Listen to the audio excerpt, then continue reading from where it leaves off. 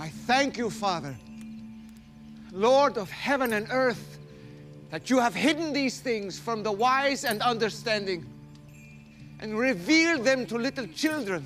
From the wise. Yes, Father, for such was your gracious will. All things have been handed over to me by my Father.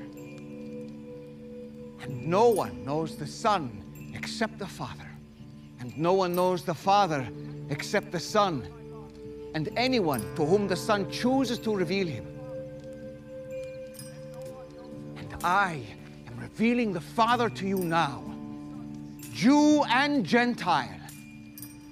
What is stirring in your hearts in the middle of such division and unrest is Father God being revealed to you.